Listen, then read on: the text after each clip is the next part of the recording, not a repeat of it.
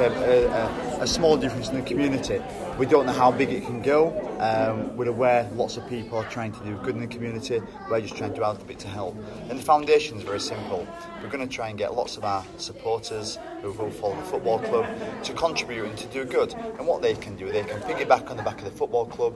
And our first initiative is the breakfast clubs. And what we're hoping to do over a full season or a full year is to provide 195,000 free breakfast to schools, and I think that's a great way. And to be honest, it's a great way for the children to be happy, be safe, and enjoy and keep fit. You know, at the same time, you know, they've had their breakfast now, they're into the gym, they're playing sport, and it's a great way. It's a safe environment, and it's fantastic for all concerned. Well, you ask any footballer, it's the main meal of the day. We only work for 2.5 hours a day, but before training we need a good breakfast. Not your fried breakfast, your bacon, eggs, but yeah, obviously your carbohydrates, your protein. And I've seen this morning a lot of brown toast, your porridge, and that's exactly the same as what I'd eat preparing for the game. And it's important that the children get a great start, a great meal inside of them, because it sets them up for the day, and this is what it's all about, really. Yeah, it's funded through the Huddersfield Town Foundation, where a lot of businesses, local businesses, business from far, can donate money, and everything goes into the foundation, and all the money then goes into the breakfast clubs and different initiatives that we are doing. But no, Huddersfield Town 100% behind it, because it's great to see.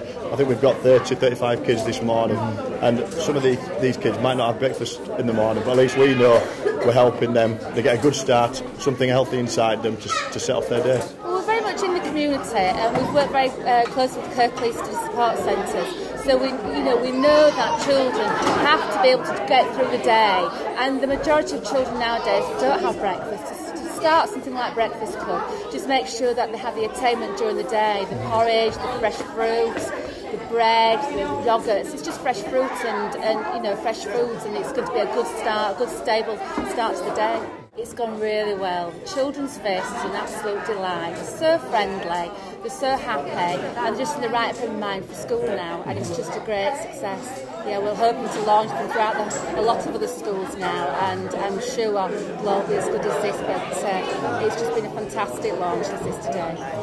It's going to be a great help. It's a fantastic opportunity that Huddersfield Town and Dehoyle have given us, because it will enable us to extend the existing breakfast club that we already had to reach more of our children, so that our children will be able to come into school, including even more that perhaps wouldn't have come before, ready, prepared for the day to maximise their learning potential, which is exactly what we're all about at Christchurch Academy.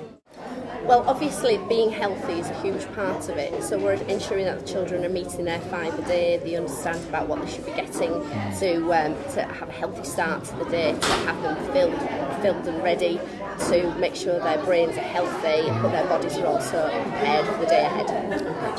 Here at Christchurch Academy, we're very lucky to have very supportive parents. Anything that benefits their children obviously benefits them and our school, so we're very lucky.